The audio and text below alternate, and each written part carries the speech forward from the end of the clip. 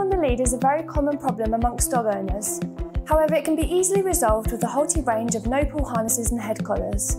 This video will show you how to use the Halti no-pull harness.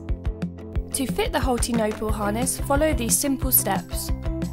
Move the slider near to the ring at the top of the leg straps. Hold the harness with the chest piece facing you. Then place neck and leg straps over your dog's head. Lift your dog's front feet through the leg straps. Then adjust the padded leg sleeves and the neck strap so that they fit comfortably.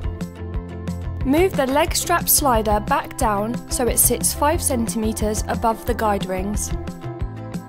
For stronger dogs or stubborn pullers, use both front and back rings with a double clip Halti training lead. The Halti no-pull harness provides a unique combination of 2 no-pull features to ensure even the strongest pullers can be quickly trained to walk nicely on the lead. For smaller dogs, you can use a single strap lead connected to the back ring only.